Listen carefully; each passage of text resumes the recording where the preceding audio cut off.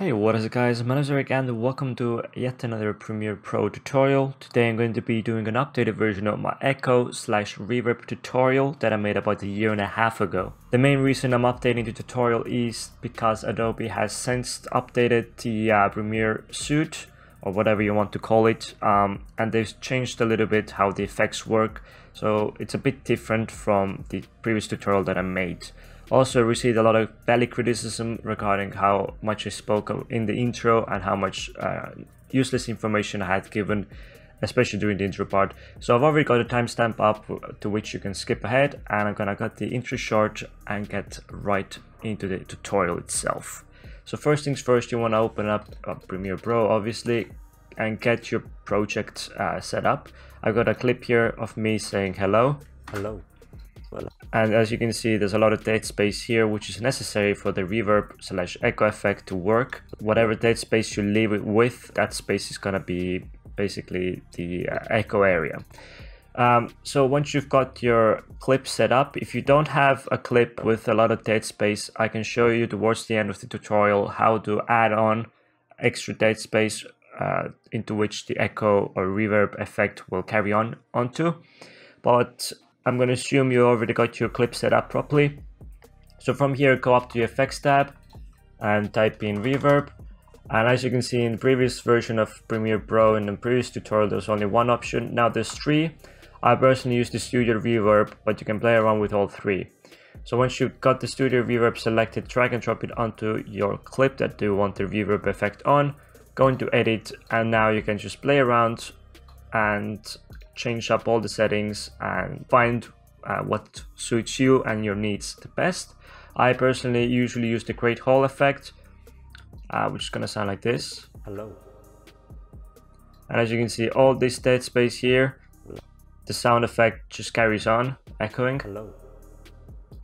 Obviously, if that's not what you want, you can go through all of these presets, and also I recommend that you go through all of these settings and play around with them. There are a lot of different settings here that do a lot of different things. I'm not gonna get too in-depth with them in this tutorial, but if you are interested in a more in-depth tutorial on how to what do these settings do exactly, then do let me know. But yeah, that's pretty much it for the tutorial. It's very quick and easy. Now I'm gonna carry on with the part where I show you guys how to add extra dead space towards the end of any audio clip, so you can have the echo effect carry on. So for this part, you want to duplicate the audio layer or the video layer that you already have in the timeline. For me, it will be the hello audio track here. So I would just duplicate it up here and create a new sequence from that clip. So it creates a new sequence. Then I'm going to unlink these because it was a part of a video clip. And then what I'm going to do here is select the audio layer and just set the volume level down to -287.5 decibels. That's the lowest that Premiere allows you to go. And the reason I'm doing that is because then there's no audio coming from this specific layer here. It's this specific clip of audio. Now what I'm going to do is copy in the part of audio that I want to have the effect on. So let me just remove the studio reverb off of that for now. I'm going to press Ctrl+C on my keyboard if you're on Windows. I'm going to drag and drop it down here. Basically, I'm just going to assume that this is the clip that I have. Hello. So it's just me saying hello and nothing comes after that. So I'm going to drag this clip that I've basically muted so it touches the end of the hello clip. Hello. As you can hear, it cancels out right when the hello clip ends. That's what we want. Now what you want to do is drag and drop that new sequence you made with that audio into the main sequence. And as you can hear, it's hello and then dead space.